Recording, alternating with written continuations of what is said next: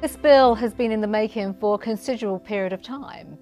There's been a great deal of work taking place behind the scenes, and by that I mean across the department and across government. So officials at the Home Office have been working incredibly hard, day in, day out, not just drafting the bill, but looking at all sorts of aspects of policy development and how we're going to operationalise this new bill, this new legislation. When migration is safe and organised and regularised, it can be a huge contribution. As global Britain, in control of our own borders, and after our exit from the European Union, we recognise and support migration. We have opened legal routes to attract the brightest and the best and the most talented from all over the world.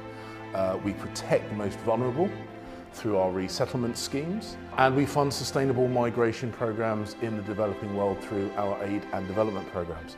However, we need to strengthen and protect the system from being abused and to deter those who would risk their lives in the hands of evil people traffickers. I feel very pleased that after so much hard work that started about a year ago, we are now ready to start debating this legislation in Parliament. The sad truth is that this country has an asylum and immigration system at the moment that is broken. We have large numbers of people entering the country illegally, for example by small boat, and the British public expect us to stop that.